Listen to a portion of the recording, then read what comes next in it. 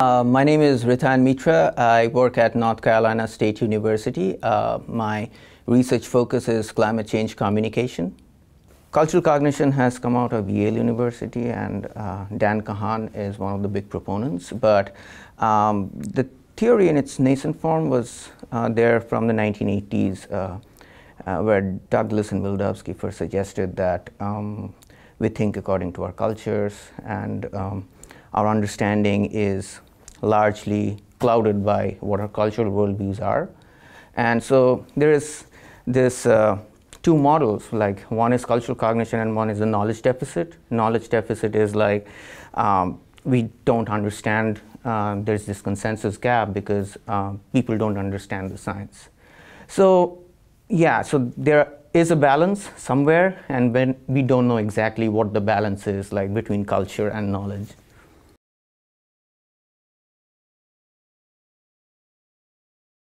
Again, going back to the work of Douglas and Wildavsky, where they say that we can group people according to 4 end members, that is hierarchist, egalitarian, communitarian, and individualistic. So depending on but very simply, it's more like you can group them as Democrats and Republicans. So there is a correlation, but it's not like one-to-one.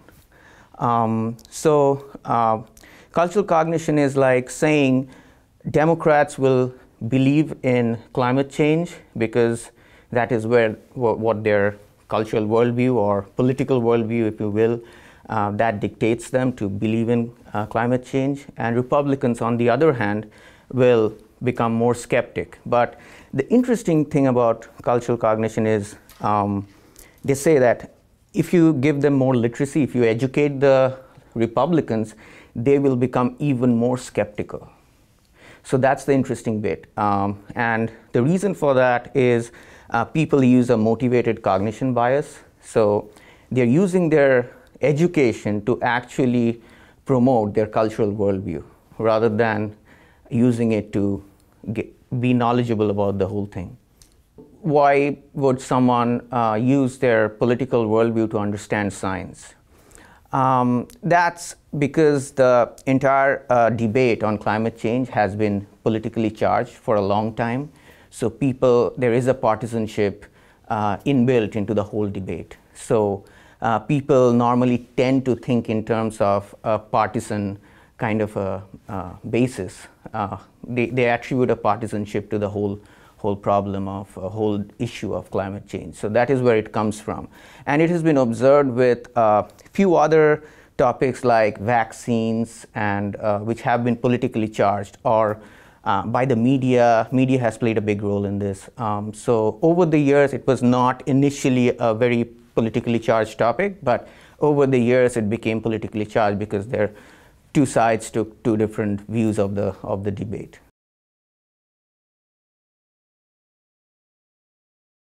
It's probably about anti-business. It started from there. Also the religious part of it, and religion is also tied to conservatism. So there's this whole connection, and there are a few different feedbacks playing into the whole debate. Framing does play a very important role.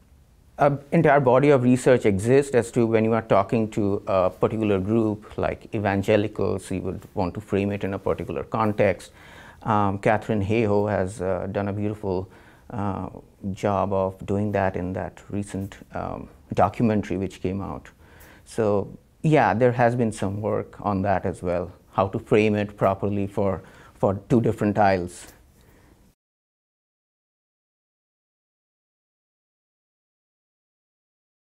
Some of your research has shown, actually yours and Lewandowski, which shows that 97%, if you tell people that 97% of climate scientists agree with this climate change is real, then people start believing more. So that itself shows that there is some aspect of knowledge playing into the whole thing. There is probably, it's not like we don't think according to our cultures. There is definitely a gap between Republican and Democrats, and we all know that. But the part which I'm not sure about is if you educate people, do they really become more skeptical? Do they really use the use their culture, use the science to promote their culture. That part is not well established. Knowledge depends on what you are measuring, what is knowledge to you. So if you're asking someone questions totally unrelated to understanding of climate change, then it's not supposed to show any correlation with risk perception. Kahan used a 22-item set to measure literacy, and he found out that, well, there is no correlation, that knowledge actually is not helping. But then there are a few other studies, like one by Stevenson et al. In 2014, which shows that if you are using climate change questions, then the relationship is there, that with more literacy, skepticism goes down. And there are other studies as well. So it is dependent on what you are measuring. Is it something related to climate, or something totally numeracy or basic science which is not related to climate at all? It's not education which is polarizing. It's the type of education. That's the very big take-home point. So if you are looking at only educating someone with number skills, then that's not going to help. I think that's the biggest take-home point. I would say a lot of systems thinking, thinking of climate as a big connected system where there are feedback loops, inefficiencies, and the traditional way of doing science or math is like breaking down a big problem into smaller bits and then solving them independently. And it's kind of like those bits add up to the big problem. But systems thinking is looking at problems from a holistic point of view, and it's like 2 + 2 adding to 5. So there are some inefficiencies in the system, and if you look at each discrete part, you will not be able to get the answer correct. Communication and education should go hand in hand. It's not like the communicators are doing a really bad job of taking the science to the public. Well, we can improve, definitely, but there also has to be a somewhat kind of a receptive frame of mind, so that people understand what the scientists are talking about. I agree that the scientists can do a better job, and the communicators can help them in doing that job, but if you don't have the right set of skills, if the public doesn't have the right set of skills to understand that, okay, the climate is a big connected system, and there are a lot of fuzziness, and we don't understand. There are uncertainties, but that doesn't mean we know nothing. So these are concepts which the public should know to really grasp what's going on. Harping about, okay, the uncertainties are there, and trying to, I think we have done a lot of progress with that, and we still need to go do more, but we also need to educate the public about what is uncertainty, how we look at the system, and if that is not there, then I don't think that only communication can help. Education has two different things, so it's best to do it at the same time.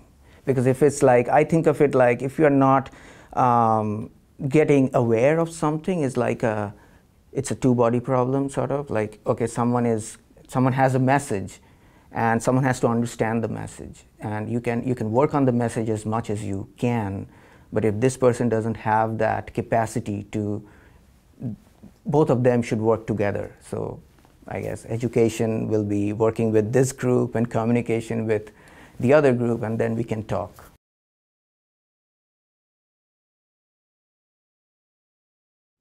Yeah, I don't know if there's like this one thing we can do to address this problem. I think a lot of people agree with, that's a good thing, that's a good start, and there will always be a few skeptics. So one point of view which I somewhat subscribe to is, let's work with what we have. Let's work with the people who are agreeing with, who are getting that, okay, yeah, climate change is real, and there is a big number of people who actually think that climate change is real, and there will be skeptics, and we should keep working on them, like, okay, giving them some education, trying to address their questions as much as we can. But let's not fixate on that. Let's move with what we have. There has been improvement over the years, not as much as we would expect, so the consensus gap is still there.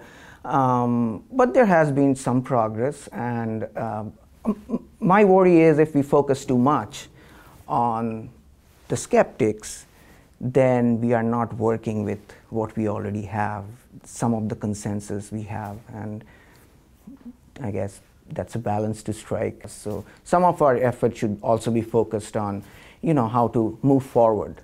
How to move forward from this, okay, whether it's happening or not happening. There is a big group of people who agree with the climate change, the big debate that, yeah, it's happening, it's real, and scientists agree, and we are with you. So, yeah, I agree that we need to work with them more and focus our energy more on how to move forward and not get too bogged down with this smaller group of people, and we should keep working on them, but not focus our entire energy on that smaller group of people.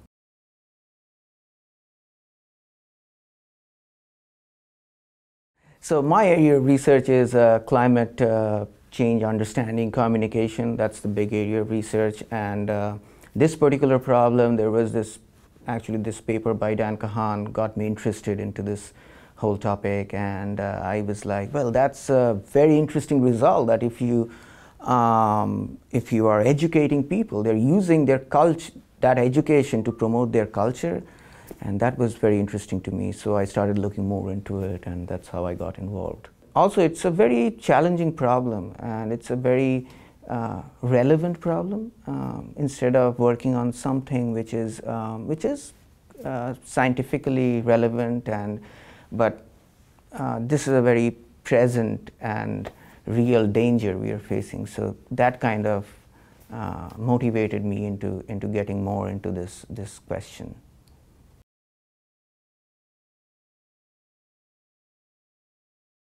Everything.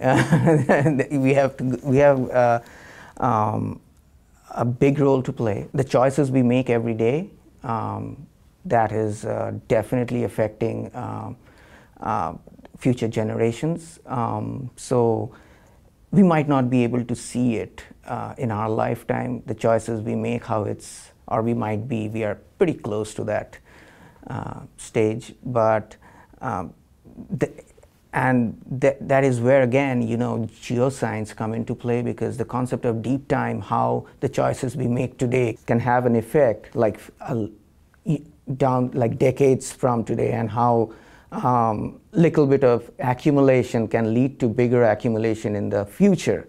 So that, again, is making people aware that the system works in a slightly different way. Than you cannot point the remote to a TV and switch it on. It's not like the feedback is not as quick. So there is a delay, there is a time gap. We have a big role to play, and it's the best that we try and understand how the system behaves.